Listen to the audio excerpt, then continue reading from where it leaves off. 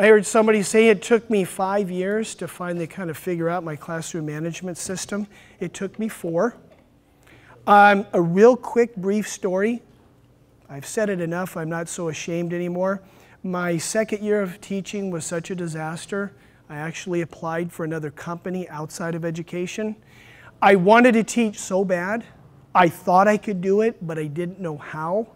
And I actually applied, and when I didn't get hired, I asked the woman, I said, could you tell me what I could do differently? And she said, yeah, get back into teaching. And I said, why would you say that?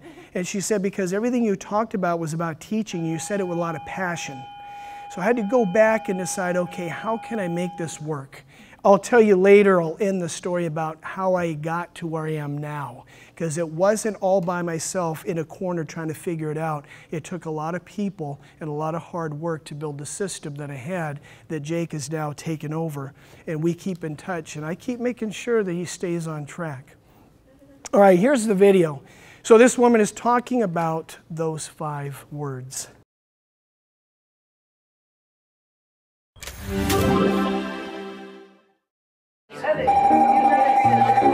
So how is everybody? Good? Oh, I can tell it's Monday.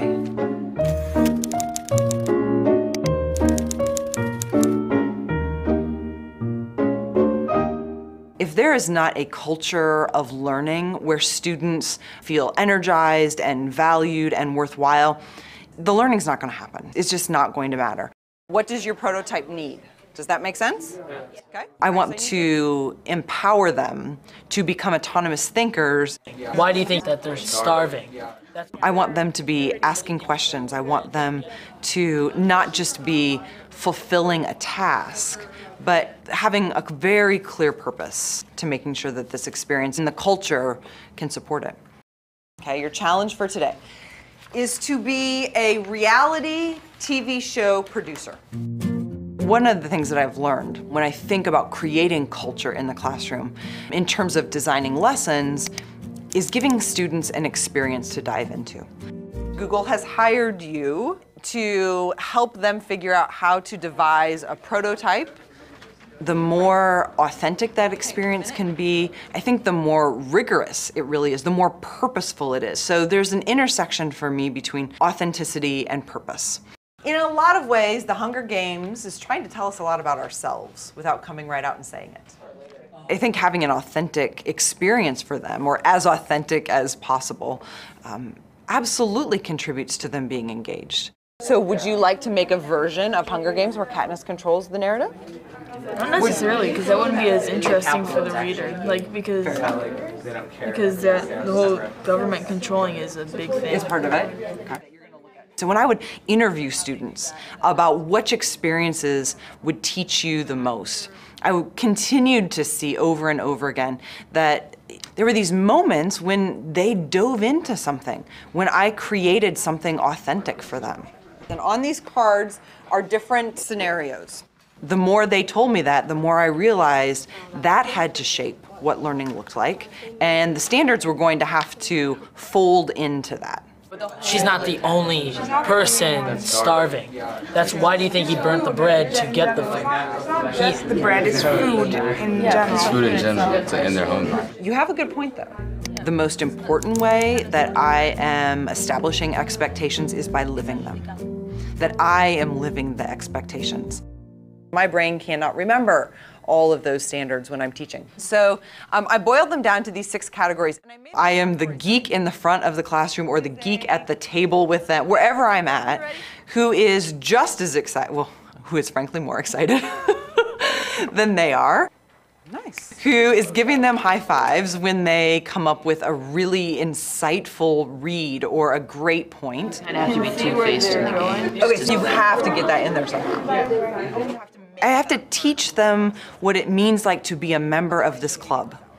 And I want them to know that in this club, your value comes from being authentic, joining in, taking intellectual risk, and the only way I can teach that is by living it.